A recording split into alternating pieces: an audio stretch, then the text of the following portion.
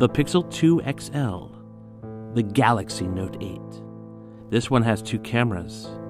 This, just 1. But does 1 outdo 2, or 2 outdo 1? My journey comparing these pocket photography wizards took me across land and sea, and proved both phones were skillful enough to capture the world around me.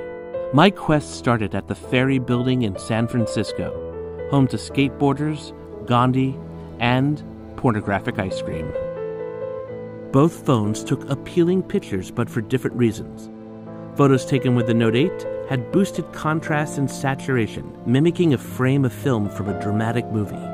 Pictures of the Pixel 2 XL had a pure clinical beauty with expertly rendered detail and highlights. This photo, taken with the Note 8's telephoto lens, shows off the beautiful oranges and yellows of a sunset behind the Golden Gate Bridge. The Pixel 2 XL's standard angle lens rendered the same scene with cooler tones and more detail in the waves.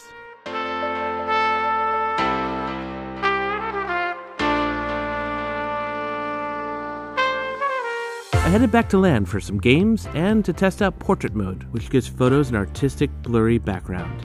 On the Note 8, it's called Live Focus. The Pixel 2 XL portraits had better detail and better focus fall-off from people's heads to the background. Note 8 portraits looked warmer and rendered a more pleasing blurry background.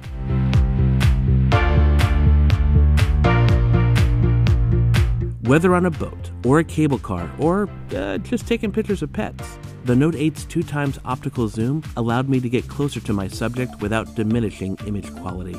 The Pixel 2 XL's single rear camera only has digital zoom, which can produce softer looking images with more color noise. Then there's video. The Note 8's video stabilization is good, but the Pixel 2 XL's fusion stabilization is the best I've seen on any phone. Yeah, go ahead and film your best Goodfellas Steadicam shot imitation.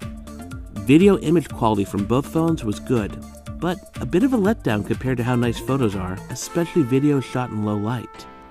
The Note 8 and Pixel 2 XL are capable of jaw-dropping 240 frames per second slow motion. Unfortunately, it's at a not quite so jaw-dropping 720p resolution. However, the Pixel 2 XL can shoot 120 frames per second at 1080p, producing dramatic slow motion without sacrificing resolution. Also worth mentioning, the Note 8 can record time-lapses and has built-in Snapchat-like stickers. The Pixel 2 XL's front-facing camera lets you take portrait mode photos, and they look amazing. Look, trying to determine which phone has the best camera is complicated. If you like to zoom and want a gorgeous display to view your photos, the Note 8 is the way to go. If you want the best pictures, the steadiest video, and excellent portrait mode selfies, go for the Pixel 2 XL.